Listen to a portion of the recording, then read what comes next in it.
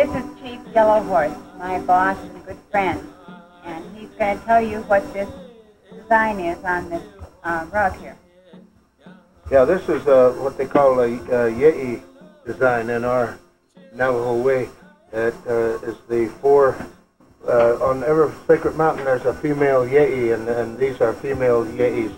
Over there you can see the chief is sitting with one of his people.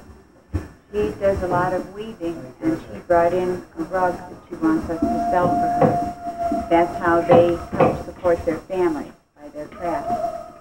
The chief looks like he's going to be buying that piece that she brought in. This is my aunt, Lillian Pahi. Was Lillian Pahi, it's now Lillian Bazardi, and she comes to visit me every once in a while. She's from Lukachukai, Arizona, which is about 100 miles due north of where we're standing right now on the state line at Lupton, Arizona. And she comes to visit me, and then she also weaves rugs, and she brings the rug over so that we can, you know, it always brings me a rug. Here's one that she's been working on approximately 2 months. Question mark. And it's what they call a pictorial rug. And see, it has hogans and horses and other animals on it.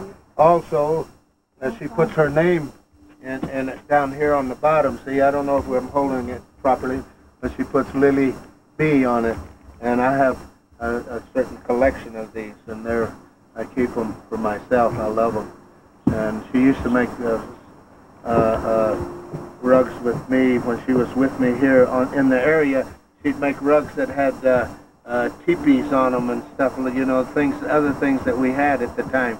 So it was very nice to see her every couple of months. She brings a rug over, and of course I pay her for them, and that's partially the way she makes her living, by making one of these all-wool Navajo rugs right from the sheep. She has sheep. And that's beautiful. Yeah.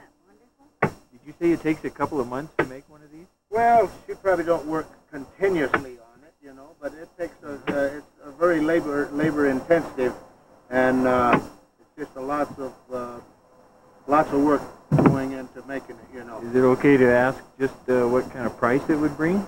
What they sell for? They're priceless, pretty priceless type of weaving.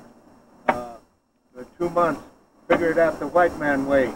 $5 an hour for 2 months is how much money? So you can figure it out that way. Just be say what. That would be less than $2,000 yeah, plus material. Just work and work and work. Just years and years of labor working on it. So that's the way it is on those. Is that a nice one? That's beautiful. It is. So she's with her grandson here now, and he's going to take her on to a gallop, and then they're going to pick up more wool, and then she'll start making some more of these as she goes.